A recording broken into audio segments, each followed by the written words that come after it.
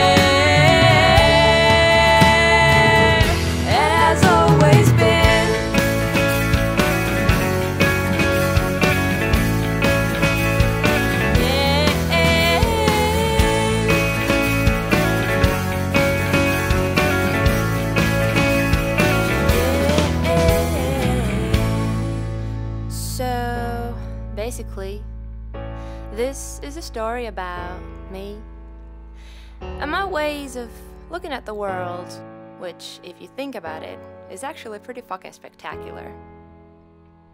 See, I used to live in a bubble wrapped around my head. Sometimes I had a hard time getting out of bed. I guess I just needed to get some perspective from an unexpected source, and damn, it was effective. We've all got that one safe place that we have to leave behind someday, but you know life begins only when you move out from your own little that comfort zone and get to find a whole new kind of zen. And I've got all these new friends from around the world, just cause I opened my mind, I wanted to see more. For me, life happens right here, right now, and it's so perfect, I'm just wow. And who's to say what tomorrow holds? I guess no one really knows.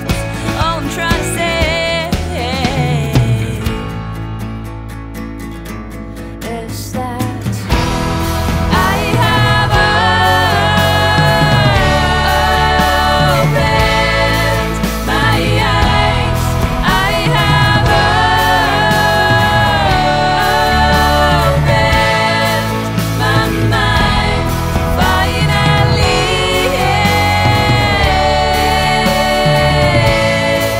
I'm free. A million places left to see. I can't find on my smartphone screen. The world's out there.